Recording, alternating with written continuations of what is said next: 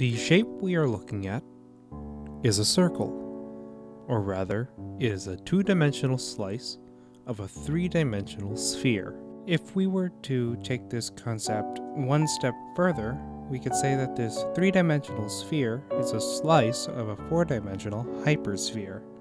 Although it appears that the ball has shrunk and disappeared, we are actually only looking at a different three-dimensional slice of a four-dimensional hypersphere.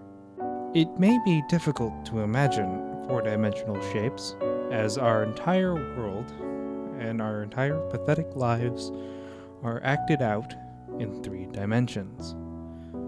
But I believe with a little practice and time, 4 dimensions can become intuitive. The rules and mathematics that govern physics and interactions in 3 dimensions can be extended to interactions in the 4th dimension.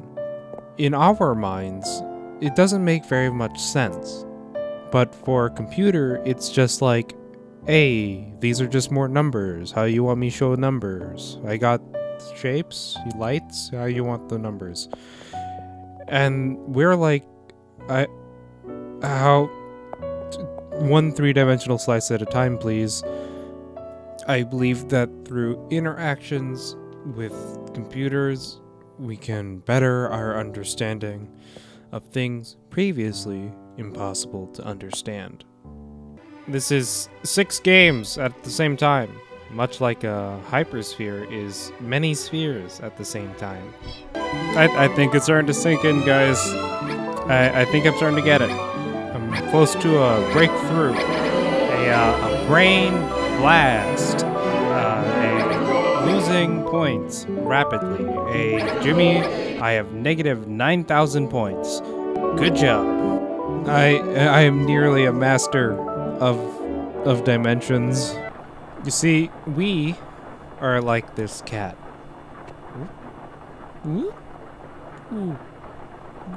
Trapped in 3 dimensions and stuck in this game, unable to progress further.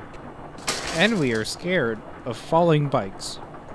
We need to fix this computer so it can explain to us the 4th dimension. I took out the screws, but it's not opening. To anyone who can be bothered to listen, please send help. I feel the weight of my own mediocrity crushing me. It is like the air itself is fighting me.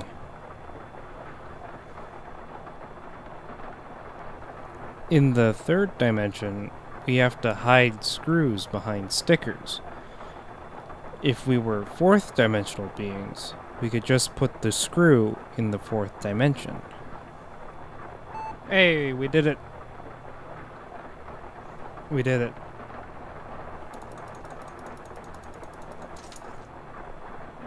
And now we're stuck again.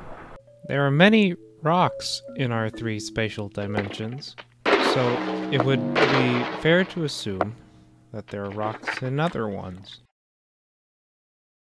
This one was found by Spooky Boy. Get out of here. Here we go.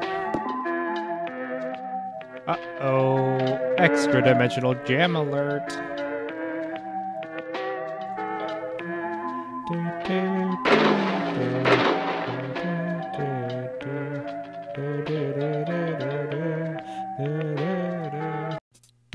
While this appears to be a poorly drawn children's game about delivering mail to things, it is actually a potent metaphor that will help us understand extra spatial dimensions.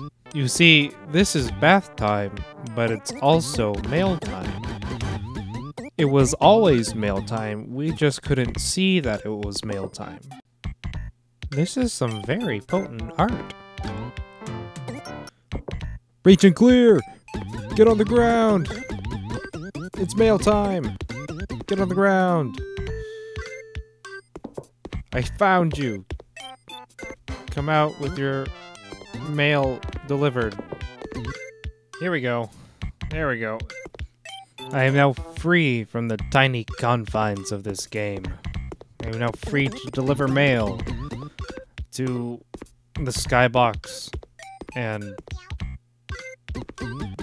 I guess the ground here. Even as I plummet into nothingness, I will still deliver mail.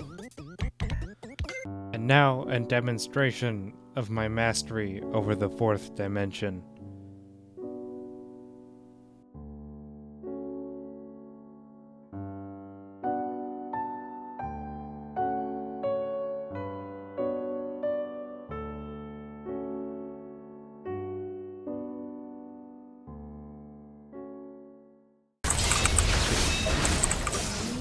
Excellent murder, Shane. Very good. Textbook. Good murder, my dude. Good murder.